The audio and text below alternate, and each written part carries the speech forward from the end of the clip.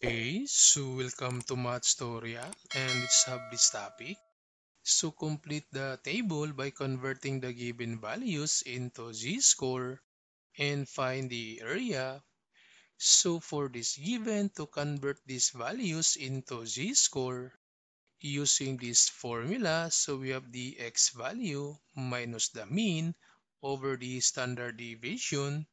So for this given, so we have the x value, that's 28, minus the mean, that's 16, over the standard deviation, that's 7.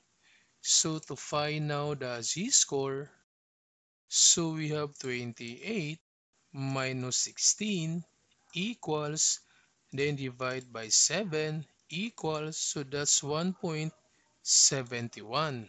So the z-score is 1.71.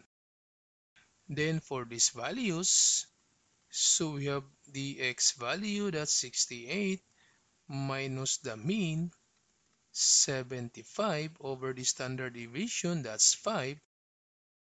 So we have 68 minus 75 equals, then divide by 5 equals, so z-score is negative 1.4. Then for this given, so we have x value, that's 1.72, minus the mean, 1.6, over 0.2. So we have 1.72 minus 1.6 equals, then divide 0.2 equals, so that's 0.6. Then the last one, so the x value, that's 45, minus the mean, that's 50, over the standard deviation, that's 6. So we have 45 minus 50 equals, then divide by 6 equals, so that's negative 0.83. So this is now the z-scores of the given values. Then to find the area using this table from the z-score, so for 1.71, so in a normal curve, positive 1.71, so let's assume that this is positive 1.71. Then since this area, that's between the mean and the z-score, and this is the mean, so to solve for this area, we have 1.7. Since 0.71, so we need to add this 0.01. Then you connect. So therefore, the area for 1.71, that's 0.4564. Since this one is positive, so therefore, we're looking for this area, and to find the total area, since half of the curve, the area is 0.5, so we just need to add this 0.4564. So therefore, the total area is 0.9564. Then for the z-score, negative 1.4.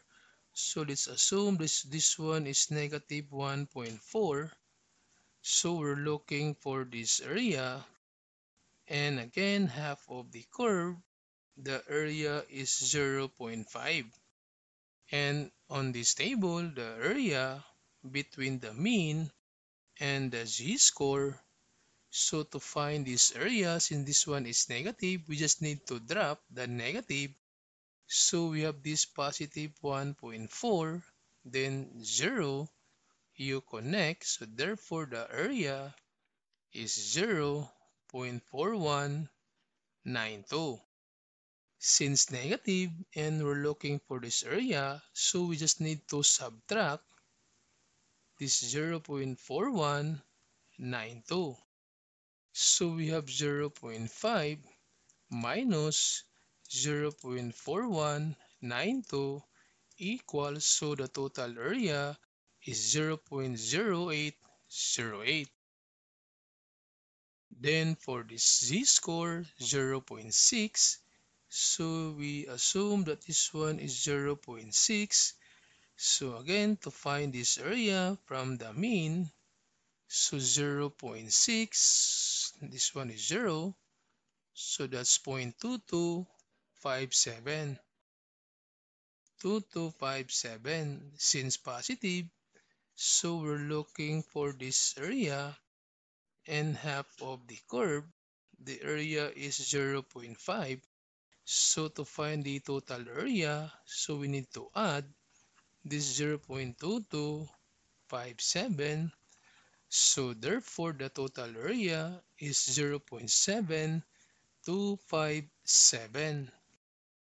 And for the last one, the negative 0.83. So let's assume that this one is negative 0.83 since negative. So we're looking for this area and half of the curve. The area is 0.5 and the area from the mean. So to find this area, so since negative, we just need to drop the negative.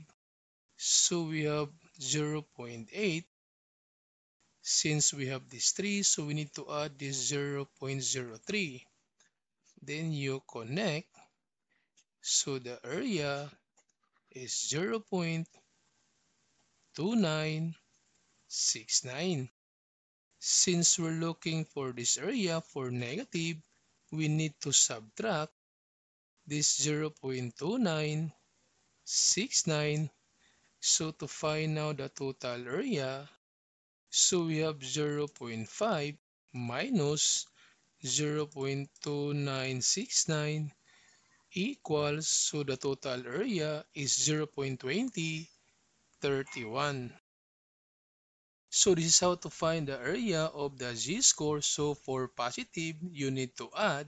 For negative, you need to subtract.